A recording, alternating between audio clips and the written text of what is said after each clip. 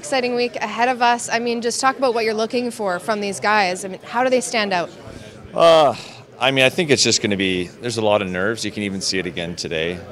So I think it's just going to be trying to get these guys relaxed so they can put their best foot forwards as individuals and hopefully potentially then as our team too.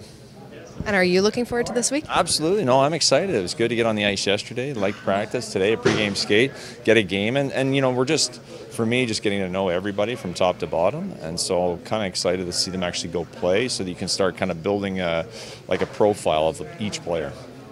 Do you evaluate on a sliding scale, knowing different experience levels and players who have been here before, players who haven't? How do you factor that into your evaluation? I don't think it's going to be a shift by shift or a night by night. I think we're going to watch these games as we move along this weekend and kind of see where we're at, reevaluate on Monday, kind of Tuesday. And I don't think we want to be too hasty with anything, or that's what I've learned in the past.